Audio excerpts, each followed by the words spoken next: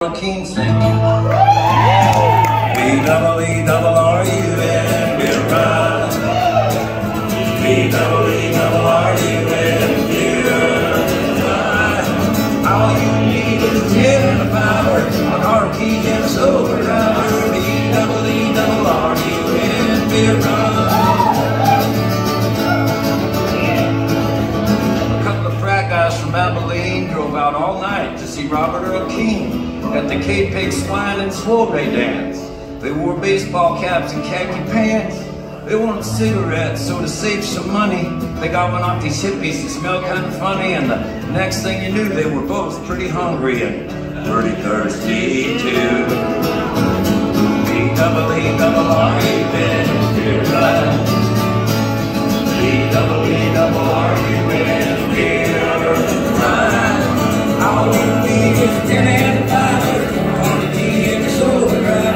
B-double-E-double-R-U-N, we're right. Found a store with the sign said their beer was coldest. He sent in Brad because he looked the oldest.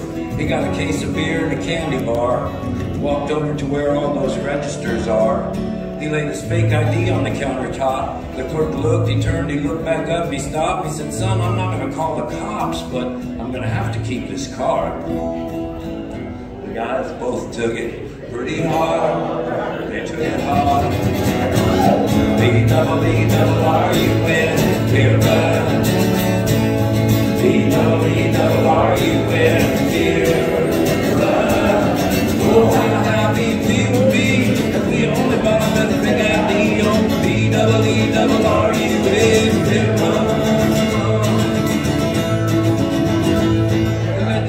Hippie named Sleepy John. He said he was from Robert Earl King's song, so they gave him the cash. He bought him some brews. It's a beautiful day out in Santa Cruz. Yeah. They were feeling so good, it should have made crying. The crowd was cool, the band was crying. They made it back up front to their seats just in time to sing with old friend.